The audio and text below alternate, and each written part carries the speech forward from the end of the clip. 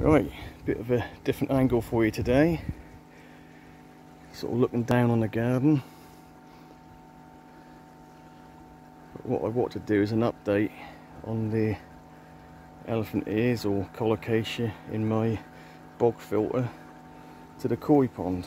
So now I'm up here, I'll give them a quick feed because they're as soon as they see me they do get a bit excited, so I'll chuck a bit of feed in, get that out the way.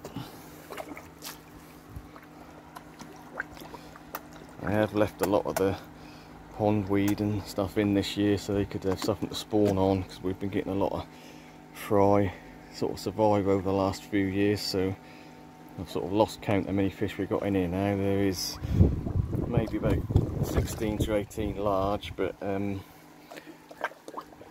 a lot of small ones in there as well.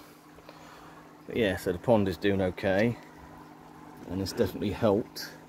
I don't run.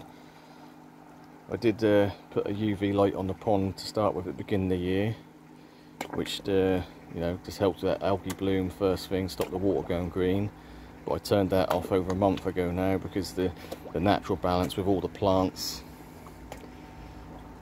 and the filtration, you know, it keeps the algae under control basically.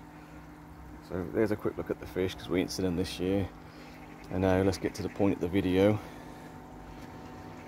Some of the elephant ears. So this is the first time I really sort of took note of a close-up how good these are looking, because most of my other Colocasia have suffered from spider mites, but I'm guessing just being in this area with the pond evaporation and that's probably a fairly decent humidity level, even in the hot dry summer we've had. And with the koi, obviously they make a lot of fish waste, which gets pumped through to the top of this bog filter back into the pond. So that is perfect environment for growing anything nutrient hungry that likes water. So for me, that's going to be a Colocasia. Yeah, so these are standard Escalente at the top here. Let's see if we can get. They're good sized leaves on them, to be fair. They're looking good, held up pretty good. We ain't really had much in the way of strong winds this season, so that's good. I remember last year it's quite windy. What we got? We've got the diamond head here, which is quite nice because you can see the veins sort of stand out as a,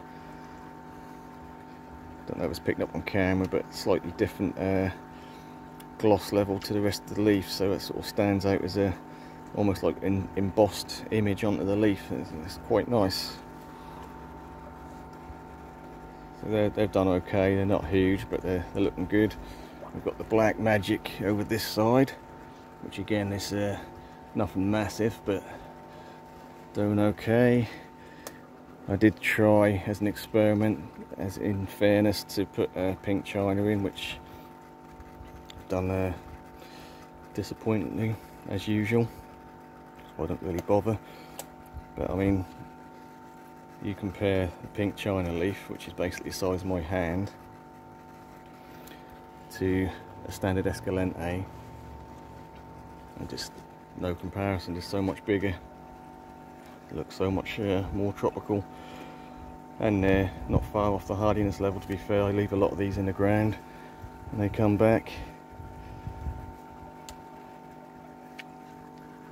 And I will remind everyone that I literally just had the starter pots, which I started these Colocasias up on.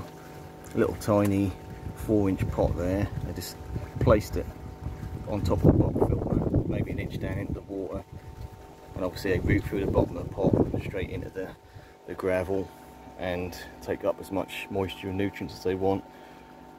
So that is the same case with all of these.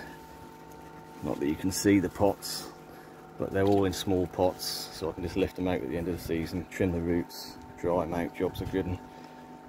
So that is a look at some of the Colocasias in the bog filter, and that's probably the biggest leaf I've had this year.